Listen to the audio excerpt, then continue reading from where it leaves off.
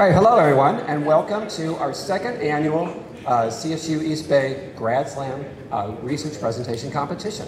Next up is Francisco Lopez Montaña, and he's going to be talking about a river diverged into two paths, a quantitative analysis of migration to the USA. And he is actually working on his Master's of Public Administration with Dr. Brandon Phillips. Rivers have always held a central role in the flow of civilization. They were pivotal to early societies. They were sacred. They can also be deadly. Viterma de las Anchas Cerros and her two children lost their lives trying to enter the USA. Every year, thousands more lose their lives in this process. But what if we're the ones forcing them to migrate? In order to truly understand the migrant crisis, as well as its interdependence and complexity, we have to see it from different perspectives. For example, previous research shows that international trade flows determine the domestic economies of Latin American countries. Upon analyzing the long-term net trade between the USA and Latin America, the statistically significant results demonstrate that net increases in the flow of trade with Latin America cause increases in aggregate migration to the USA. Moreover, the demand for drugs in the USA is intense.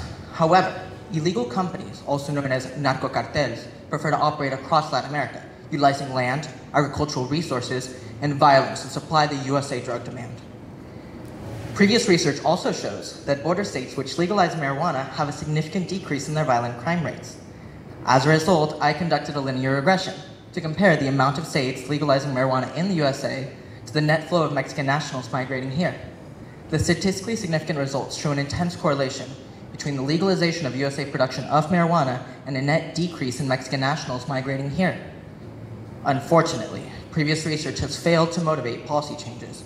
Nonetheless, there is a partisan cost inherent in every year without an increase in visas. Previous research shows that Border Patrol apprehensions are causally linked to increases in conservative self-identification. I extended this research until 2021, while validating previous findings. Between 1990 and 2021, the rise in Border Patrol apprehensions caused an increase in conservative self-identification, as shown by Figure 1. Therefore, the partisan benefits from policy stagnation are highly one-sided, benefiting the conservative party at the cost of the liberal one. Therein, it's also logical to say that Viterma de las Anchas Cerros lost her life because of a personal choice, when our international trade policies, our marijuana laws, and our demand for drugs are what made her leave her home. Rivers of resources thus dictate the fertility of paths in life. Or they can be used as deterrents for migration, sweeping away lives, liberty, and the pursuit of happiness in the process. The choice is ours to make. Thank you for your time.